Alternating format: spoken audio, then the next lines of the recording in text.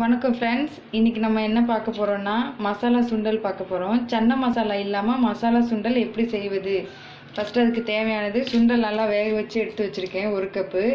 அடுத்து தேங்காய் கொஞ்சம் 1/2 பல் திருவி வச்சுருக்கேன். அடுத்து வெங்காயம் 1 வெங்காயம் பொடி பண்ணி வச்சுருக்கேன். தேவையான அளவு பச்சை மிளகா 2 பச்சை மிளகா, கருவேப்பிலை, கொத்தமல்லி, அப்புறம் கரம் மசாலா 1 ஸ்பூன், மஞ்சத்தூள் 1/4 ஸ்பூன், மிளகாய்த்தூள் 1/4 ஸ்பூன், தேவையான அளவு உப்பு. இப்போ வாங்க நம்ம வீடியோக்குள்ளே போகலாம்.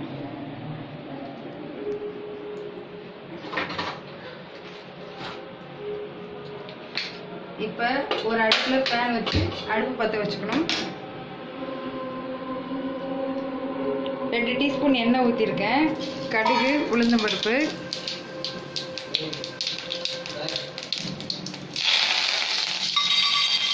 கருவேப்பிலை கொஞ்சம், அடுத்து பச்சை மிளகா,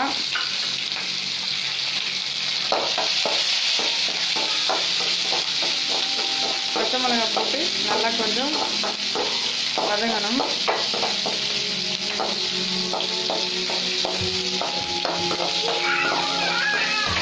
பச்சை மிளகா நல்லா வதங்கினதுக்கப்புறம் 1 கப் வெங்காயம்,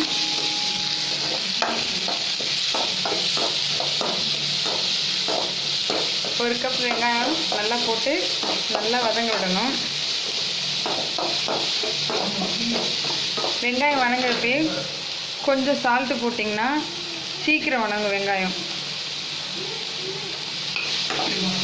கொஞ்சம் சால்ட்டு போட்டு ஒரு 2 நிமிஷம் வெங்காயம் நல்லா வதங்கணும்.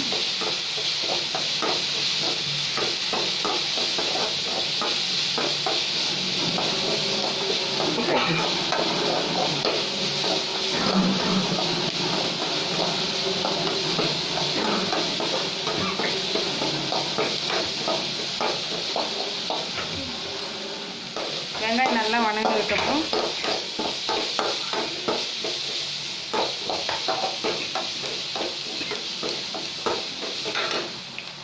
இப்போ 1/4 டீஸ்பூன் மஞ்சத்தூள், 1 ஸ்பூன் மிளகாய்த்தூள், கரம் மசாலா,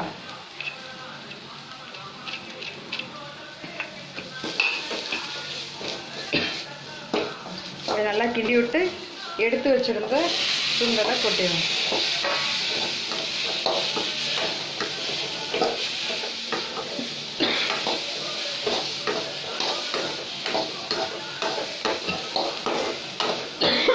ஏற்கனவே நம்ம சுண்டல் வேக வச்சுருந்தனால ரொம்ப நேரம் விட தேவையில்லை. மசாலா நல்லா சார்ந்ததுக்கப்புறம் நல்லா கிண்டி விடுங்க. கிண்டி விட்டு இப்போ நம்ம எடுத்து வச்சுருந்த தேங்காய் துருவல்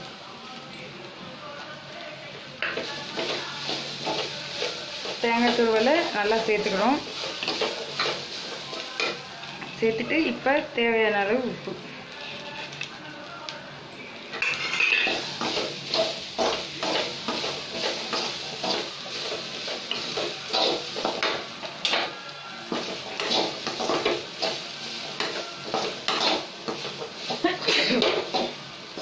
பாருங்க சுண்டலோட நல்லா எல்லா மசாலும் நல்லா கலந்துருச்சு. இப்போ லாஸ்ட்டாக கொத்தமல்லி தூவிக்கிறோம்.